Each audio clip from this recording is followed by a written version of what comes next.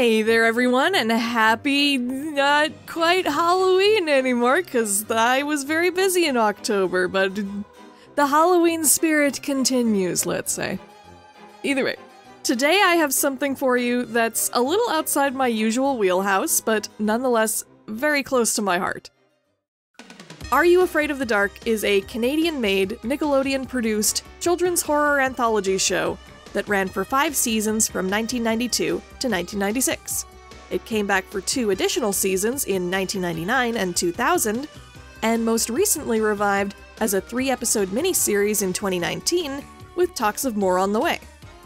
The original 7 seasons and the 2019 revival span 94 episodes, most of which tell their own self-contained stories presented through a shared framing device, the Midnight Society, a group of teens who meet up in the woods at night to tell scary and fantastical stories around a campfire. Each episode begins with some light antics between the members before one of them sits down at the storyteller's chair. They take out a pouch of mysterious, flammable dust, in actuality non-dairy creamer, and throw it into the fire, accompanied by the name of their story. From there, the tale begins, and we, the audience, then see it played out with all the best production values Canadian children's television in the 90s could offer. Oh yeah. I, of course, grew up watching Are You Afraid of the Dark, and, damn if it didn't leave an impression! This show had a real knack for finding all sorts of uniquely scary imagery and lodging it into kids' brains for decades afterwards. I would bet that not a lot of adults who grew up watching the show on YTV and Nickelodeon could tell you specific plot or character details nowadays, but ask them if they remember the show with the creepy clown getting revenge for his stolen nose, or the skeletal red pool ghost, or the evil jester who turns people into giggling zombies that drool blue slime.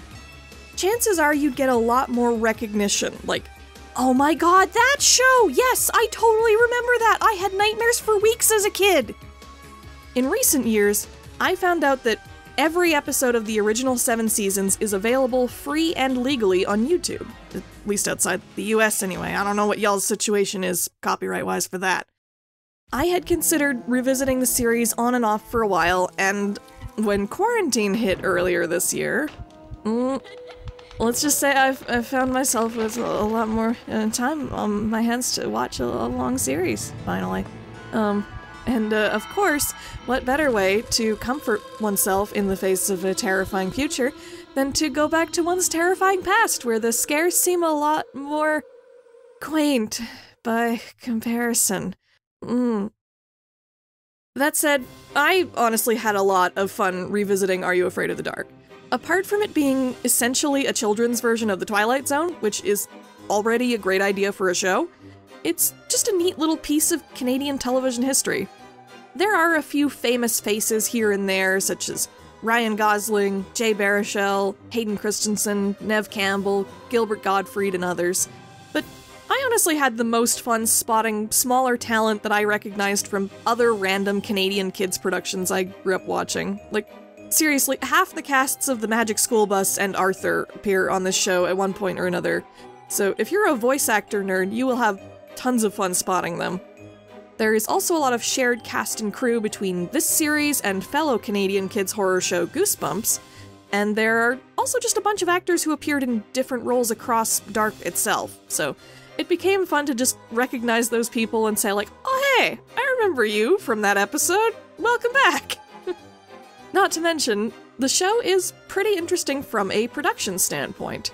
It's fun seeing what the creators could and couldn't get away with showing to kids back then. And you would be surprised at just how far they were able to go in some places. Just some really standout uses of makeup and creature design, considering the budget and scale of the production. It's just loads of cool stuff. Most pleasantly surprising was that the show was a lot more diverse than I remembered it being too, and that wasn't just by accident either. The showrunners have said in interviews that they went out of their way to cast actors from as many different racial backgrounds as they could. No role was off limits based on race unless it was a biological relative of an already established character. There are several episodes that have majority non-white main casts, and there are multiple interracial couples throughout the series, including at least one or two where neither character involved is white. The show was eventually recognized for its efforts with a nomination for an NAACP Image Award in 1996. It's really encouraging to see so many talented young Black, Asian, Latinx, and other actors of color getting the spotlight in an industry that, to this day, often undervalues them.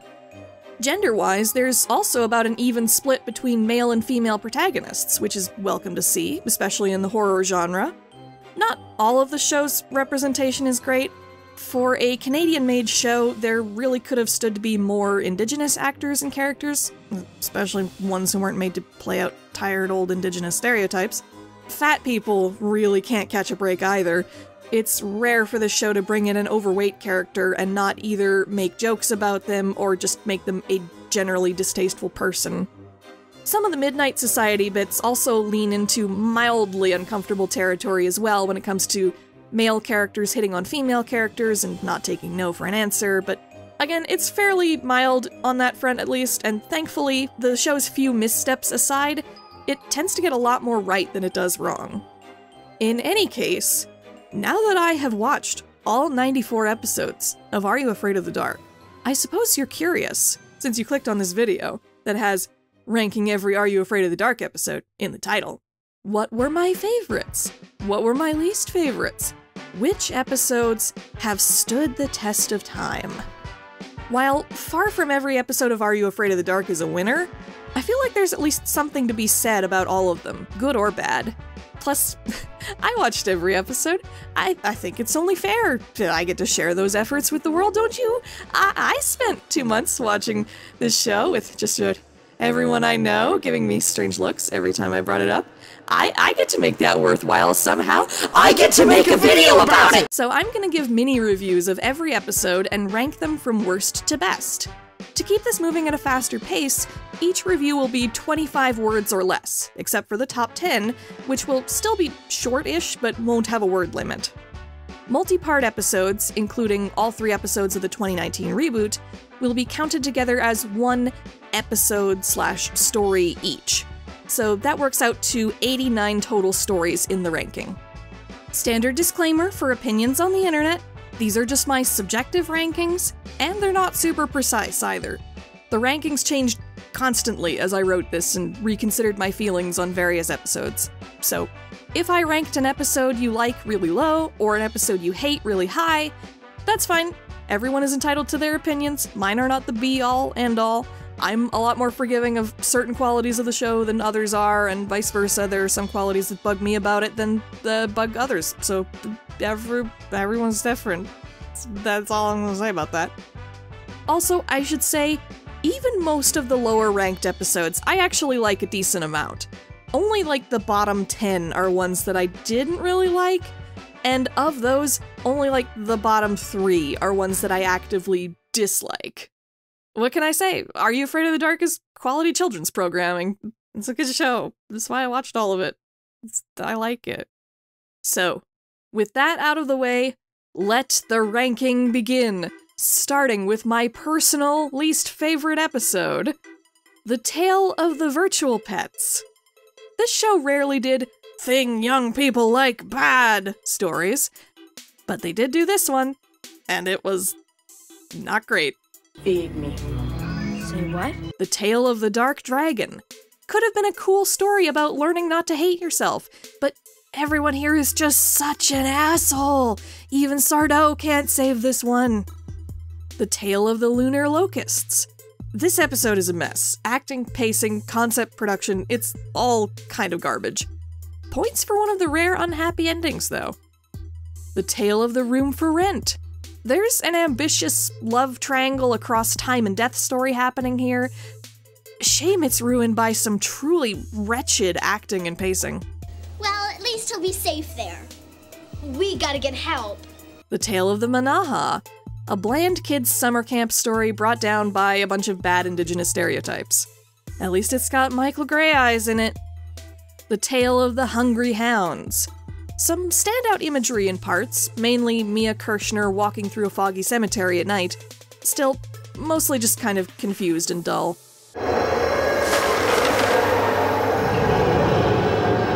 The Tale of the Carved Stone. Lots of good elements at play, especially Frank Gorshin's character, but none of them get enough attention. Ends up feeling kinda pointless. The Tale of the Guardian's Curse. Like Carved Stone, this one feels pointless despite a lot of interesting elements at play. Why are mummy stories so hard to get right? The Tale of the Stone Maiden. Again, promising in theory, but boring in practice. A common problem in the bottom 10. This one has some fun supporting characters, at least. The Tale of the Twisted Claw. This pilot shows some major growing pains, bad acting, dull plot, but also some promise of what would come in the future. The Tale of Locker 22. Going back in time to investigate a ghost's death is cool. The 1960s stuff is super goofy though, and not in a good way. You dig? Cool. The Tale of the Water Demons. Lots of people like this episode, but it didn't do much for me. It's fine. I'm just not a fan of soggy zombies, I guess. The Tale of C7. A sweet story, but there are better sweet stories in the series. Highlight of this one is the dynamic between the kids and their mom. The Tale of the Nightly Neighbors. A perfectly competent My Neighbors Are Vampires story. Main issue is there's not much to it beyond that. Decent ending, though. The Tale of the Hunted. Some ambitious stuff with perspective shots and limited dialogue. Otherwise, kinda dry, and a hunting episode that can't show guns is kinda weird. The Tale of the Long Ago Locket. Another one that's just kinda boring, but Will Friedle is fun at least. I like the dynamic between him and Lieutenant William. The Tale of the Phone Police. Takes a silly premise and runs with it, and honestly, I can respect that. Acting is pretty bad, though, even by this show's standards. The Tale of the Laser Maze. Slightly better example of taking a silly premise and running with it. Matt Holland's scenery-chewing villain is the highlight here. Then let the games begin! The Tale of the Phantom Cab. A genuine, so bad it's good episode. The child actors are amazingly awful, and both adult characters, including Dr. Vink, are delightfully hammy. You might say, I sorta died! The Tale of a Door Unlocked. Another meh episode, but the idea of a little door that tells the future stuck with me for years, so points for that. The Tale of the Frozen Ghost. Again, this one's doofy. The good kind of doofy, but still. Has some well-done ghost effects, though. And hey, Melissa Joan Hart! Ghosts? The Tale of the Unexpected Visitor. Mostly unremarkable, but I like the use of music tones. The alien door in the woods is cool, and Perch is great. Whoa, eclectic riff! The Tale of Cutter's Treasure, Parts 1 and 2. Arr. Really doesn't benefit from the extra episode. Again, the adult characters are a highlight, though, especially Charles S. Dutton as Cutter. The Tale of Prisoners Past. An okay sibling bonding story with a sweet ending. The ghost effects are simple but effective, plus an abandoned prison is a great horror setting. The Tale of Bigfoot Ridge. No Bigfoot, misleading title, 0 out of 10. Nah, this one's okay, if a bit convoluted. Cool to see a bit of snowbound horror. The Tale of the Walking Shadow. Frustrating plot progression, and the ending falls a bit flat. Still, the characters are enjoyable, and I do like me a good Shakespeare riff. Macbeth. The Tale of the Sorcerer's Apprentice. 2/3 a dull episode, and 1/3 pure joy. Has one of those one-dimensional villains you just gotta love. Goth for Prime Minister 2020.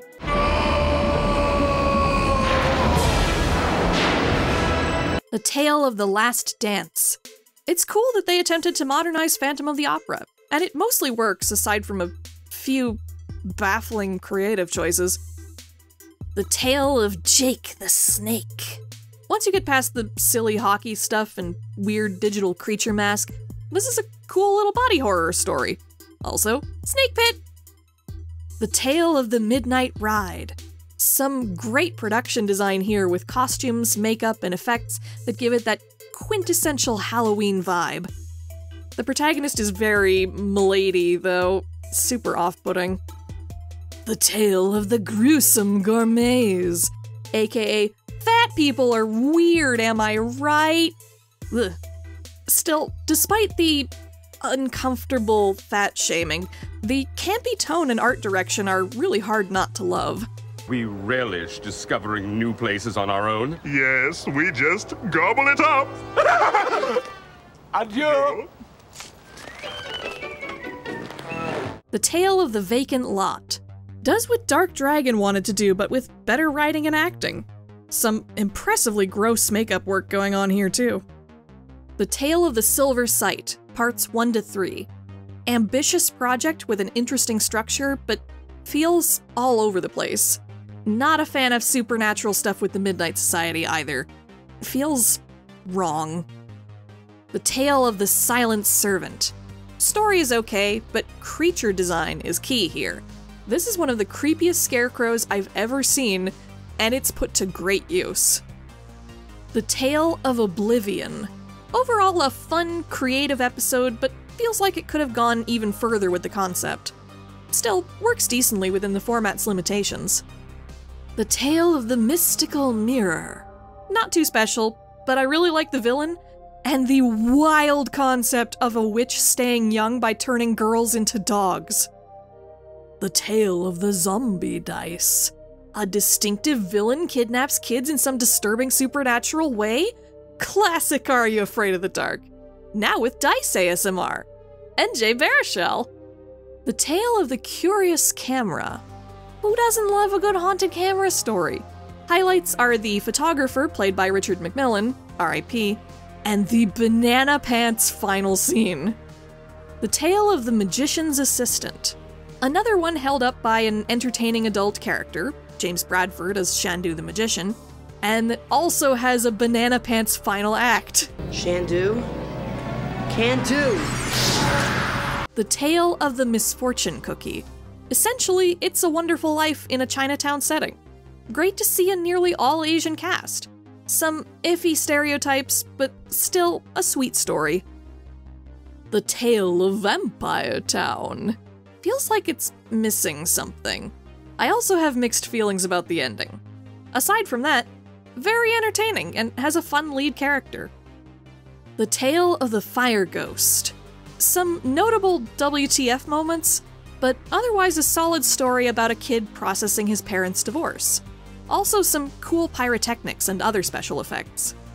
The Tale of the Forever Game. I'm a sucker for stories about magical games. This one is simple and suspiciously similar to Jumanji, but I still enjoyed it. Crackerjack little story. The Tale of Train Magic.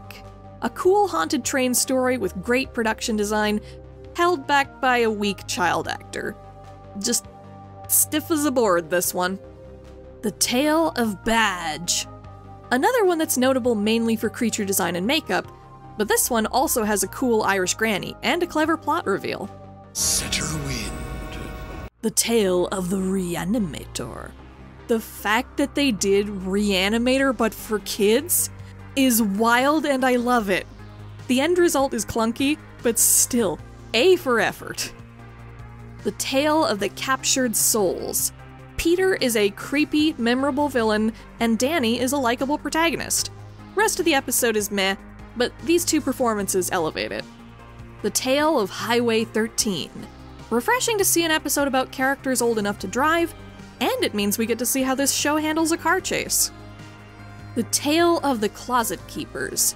Very messy, but also very creative. One of the few deaf protagonists I've ever seen. Shame they didn't hire a deaf actress, but still. The Tale of the Full Moon. What Gruesome Gourmets could have been without the fat shaming. Not great, but has a fun what if John Waters made a kids movie vibe. Gotta go back in that house. Aw, Jet, I'm taking a bath.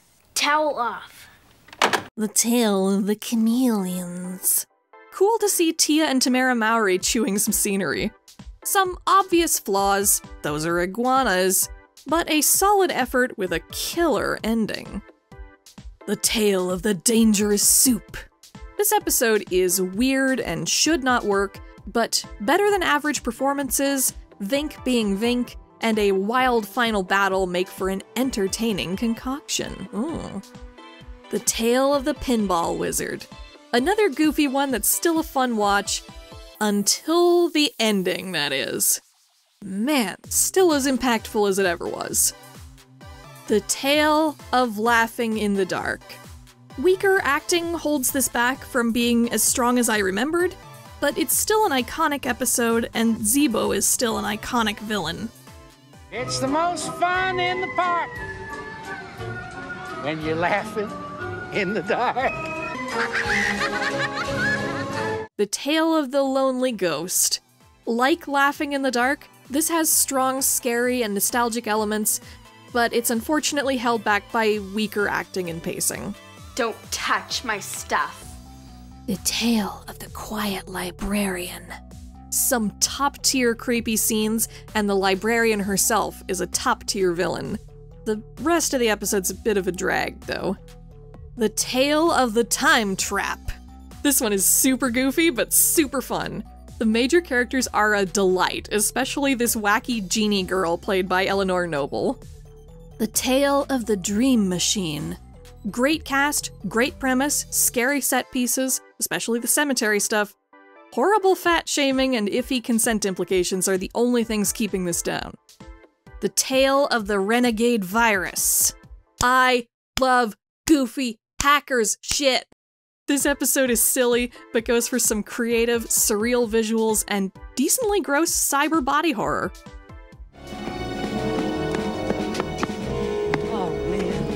The Tale of Old Man Corcoran. A simple, low-key ghost story with a twist you may see coming, but still effective nonetheless. Sometimes less is more. The Tale of the Hatching. And sometimes more is more.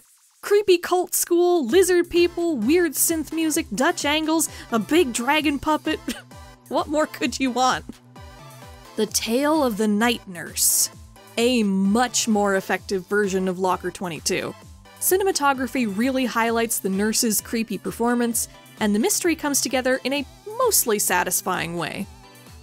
The Tale of Jake and the Leprechaun. David Steinberg oozes charm despite all the Irish stereotypes he has to work with. Also some fantastic makeup and atmosphere for the villain. I wouldn't miss it for all the suds in Dublin. The Tale of the Final Wish. The ending blows, but otherwise a fun story about teenage growing pains. Some standout set design, and A+ use of Bobcat Goldthwait. If you think that you're gonna scare me again... The Tale of the Photo Finish. An honest-to-God episode about classism. Impressive stuff with loads of fun hijinks and stylish, memorable set pieces. A few weird plot beats, but whatever. The Tale of the Quicksilver. Plot feels overstuffed, but the scares are still effective. Also one of several good episodes that address death in a serious way. The Tale of Many Faces. Again, story could have used room to breathe, but otherwise supremely scary and well written. Madame Visage is the best villain of the revival seasons. The Tale of the Jagged Sign. Oh, shut up, I like sweet old people stories. Takes the effects from Frozen Ghost and applies them to a much better unfinished business episode. The Are You Afraid of the Dark 2019 miniseries. Great production values, likable cast, outstanding villain, and strong aesthetics all make this a worthy successor series. Just supernatural stuff with the Midnight Society, though.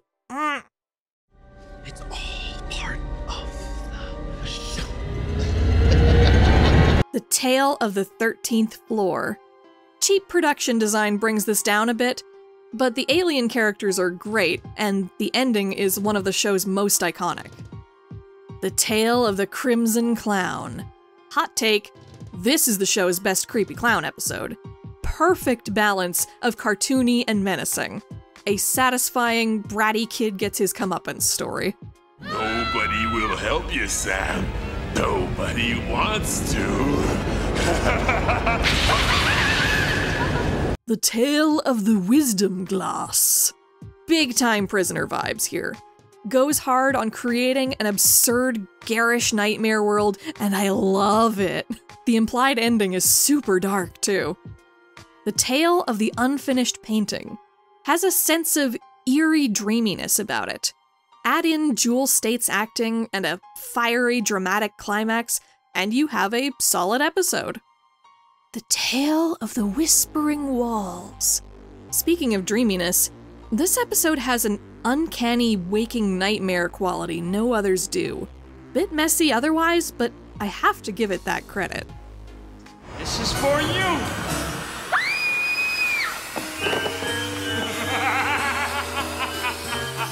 The Tale of the Ghastly Grinner. Not in my top 10, but still an iconic and nostalgic episode. Mixes camp and scares with a fantastic villain, and also Hooper Piccolero. What's the matter, kid? You don't like to laugh? Sorry, I don't have much of a sense of humor. The Tale of the Doll Maker. This one stuck with kids for a reason. Combines slow burn suspense, atmosphere, and horrifying supernatural imagery. Shaky acting, but well made otherwise. The Tale of the Night Shift. One of the show's most thrilling, technically impressive episodes. One major character I dislike, but otherwise a fantastic final story for the original series. The Tale of the Dead Man's Float. Unquestionably the best creature work the series ever did. I mean, look at it! Story isn't quite top 10 level for me, but still solid. The Tale of the Prom Queen. The formula's simple. Take a classic tale, bring in a likable cast, and give it a new twist. Sometimes, that's all you need. Hey, we're just having a goof. And now what you've all been waiting for, my top 10 favorite episodes of Are You Afraid of the Dark? Starting with The Tale of Station 109.1. This one has all kinds of memorable imagery that came rushing back to me when I watched it again. The Beetlejuice waiting room, the hearse, the slap bracelets, these Grim Reaper-looking creeps, the doorway to literal hell, Gilbert Gottfried's everything. Do not knock on the window! What's the matter with you? You can't read? Here, knock window. Do not on the. Let's try it together, shall we? Do not knock on the window! People always bring this one up because baby Ryan Gosling is in it, but honestly he's the least interesting part of it.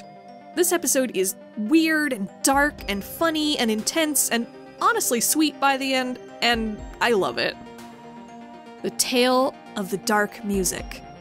I'm pretty sure I never saw this as a kid, because if I had, I know I would have had all of the nightmares.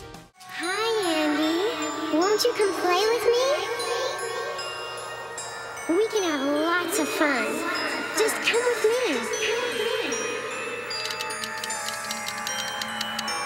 Each form of the demon in the cellar is scary in its own unique way, and the ending is one of the creepiest and most brutal of the show's entire run. Even watching it for the first time as an adult, this one left a strong impression. The Tale of Apartment 214. What did I say about sweet old people stories? This episode blends several different threads together. Moving to a new place, friendship across generations, the importance of keeping promises, and also, holy crap, this old lady is super scary, what the fuck? Why did you break your promises? These threads are all surprisingly well balanced, too. At least as much as they can be in a 25-minute episode. Yeah, this one definitely holds up. The Tale of the Secret Admirer. Far and away my favorite episode of the revival seasons. One of the few episodes to feature something that's still scary in adulthood, stalker shit. Make the stalker a menacing, charred-up ghost with some great makeup, go all out on the spooky cinematography, top it off with a likable cast, and boom, awesome episode. I need to know, do you feel the same way about me as I feel about you? The Tale of the Bookish Babysitter. This is one of the more nostalgia-driven picks in the top 10 for me. What is it about this one that sticks with me? the focus on books, which I loved growing up? Is it the eerie, distorted shadow ghost in the hall? The gross, over-the-top witch? It's all of that. But let's be real, mostly it's Belinda. Pretty sure I had a baby bisexual crush on her and just never realized it at the time. Get you a goth GF who's good with kids and likes to read, y'all. This is getting fun. Now what happens? The Tale of the Shiny Red Bicycle. And here's a pick that's not nostalgia-driven at all. I never saw this as a kid, but the story is undeniably one of the strongest in the series. This is the most sincerely the show ever dealt not just with death, but with grief and trauma, and how much worse those things are to deal with when the people around you are pressuring you to just get over it already. Really highlights how dismissive society is of mental health and emotional issues, and has a satisfying arc with the main character getting closure on the death of a friend. The Tale of the Midnight Madness. As a film studies major, I'm admittedly biased when it comes to a story about old silent movies and saving an independent theater. But this episode is also consistently in other fans' top 10 lists, so I'm pretty sure it's not just me. It's no mystery why. You've got a super likable lead character, good supporting cast, tight pacing, by far the best incarnation of Dr. Vink, a cool homage to Nosferatu, some simple but very well executed effects, a fun twist at the end. It's all marvelous stuff. Just pure joy. Good show, lad. I couldn't have written it better myself. The Tale of the Dream Girl. Did you know there's an episode of this children's horror show so good that it made me, a 30-something-year-old woman, actually cry? And like Shiny Red Bicycle, I had never seen this one before, so it's not the nostalgia talking either. This is almost flawlessly constructed to create a tale that's equal parts eerie and sentimental. Another one that sincerely tackles death as well. There's a movie this episode is often compared to, and I won't bring it up for spoiler reasons, but it's not hard to see why people claim this episode was the inspiration for said movie. And for the record, it's not true. The director has said in interviews he had never seen the show before making it. Regardless, it's interesting to see this concept executed so well, and years before the most well-known example of a similar story was made. If there's one episode I would recommend even to non-fans of Are You Afraid of the Dark, it would be Dream Girl. The Tale of Watcher's Woods. There may be episodes that are higher quality in some respects, but for my money, Watcher's Woods may be the best mix of everything Are You Afraid of the Dark has to offer. It's a wonderful blend of scares, camp, and sentimentality all in one. The set and costume work for the villain's campsite especially goes all out on spookiness and grossness, and the levels of child endangerment have rarely been higher than they are here. This episode has a skinless horse head in it, for goodness sake, and a guillotine! How did this show get away with multiple episodes threatening children with guillotines? I liked this episode as a kid and remembered it fondly enough, but coming back to it as an adult, it exceeded all my expectations on just about every front. Definitely check this one out if you're gonna watch this show in any capacity. So, shall we start on our cooking medals or on our pet-keeping medals? Why not cook half of her? Teach the other half to do tricks. Whew, wow, with that much praise, what could possibly take the #1 spot, you ask? Well, I'll tell you, because my personal favorite episode of Are You Afraid of the Dark is The Tale of the Super Specs. Okay, yep, I know it's cheap, but I have to give my top spot to the episode that has the biggest place in my heart from childhood. I was originally going to list Watcher's Woods as my #1, because after reevaluating all 94 episodes, I truly thought it encapsulated all the series' best qualities. So, for what it's worth, you can think of Watcher's Woods as my #1 if we're just talking episode quality. But deep in my heart, I knew that Super Specs was still my favorite. This episode had a huge impact on me as a kid. It's partially responsible for getting me into horror in the first place. Its imagery and music have stuck with me for decades. It may look cheap with adult eyes, but honestly, if you put people in black morph suits and then tell a child that they're evil shadows lurking just out of sight at all times, just waiting for the chance to drag you into a hell dimension forever. That is just one of the most frightening things you can imagine at that age, as it turns out. When I first started watching Are You Afraid of the Dark as a kid, I thought horror wasn't for me, specifically because episodes like this gave me very strong, vivid nightmares. But I had a friend at that age who loved this show and other media like it, and I looked up to her a lot. So I tried to be brave for her, and I kept watching shows like Are You Afraid of the Dark, Goosebumps, Tales from the Crypt Keeper, Freaky Stories. Who remembers Freaky Stories? I remember Freaky Stories. Gradually, I started to realize I wasn't doing it for her anymore. I genuinely liked the thrill and creativity of this kind of entertainment. And Super Specs feels very representative of that transition for me because it is present in nearly all of my memories of that time as this big scary thing that I felt like I'd overcome and grown to appreciate. As for the episode as I see it now, like I said, some of it looks a bit silly now through grown-up eyes, but at its core I do think it still holds up. There are goofier aspects I didn't remember, like the fact that one of the main characters is named Weeds, or the fact that he uses literal monkey bone dust to curse a classmate into having a helium voice. My voice! What's wrong with my voice? I sound like a chipmunk! But the gradual realization by our other main character, Mary Beth, about the horror that's closing in around them is still pretty effectively built up. The episode's synthesizer score by Jeff Fisher is also effectively weird and otherworldly.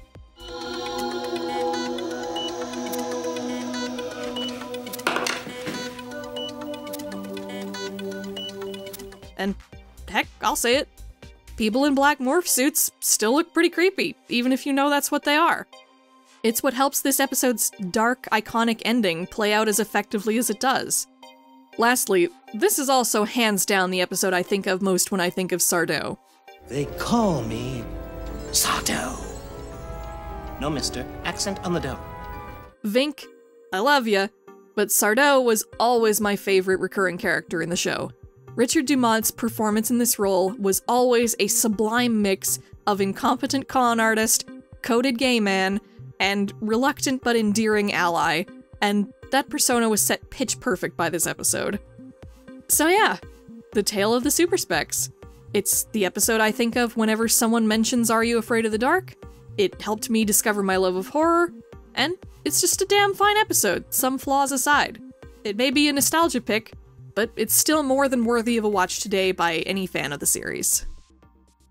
And that's it! What did you think of my rankings? What are your favorite episodes of the show? Were there any that impacted you strongly as a kid? Are there any that you haven't seen before but you're curious to check out now? Let me know in the comments below. And if you want any clarifications or extended thoughts about specific episodes, feel free to ask. And of course... I declare this meeting of the Midnight Society closed. Thanks for letting me borrow that. Was awesome. You liked it?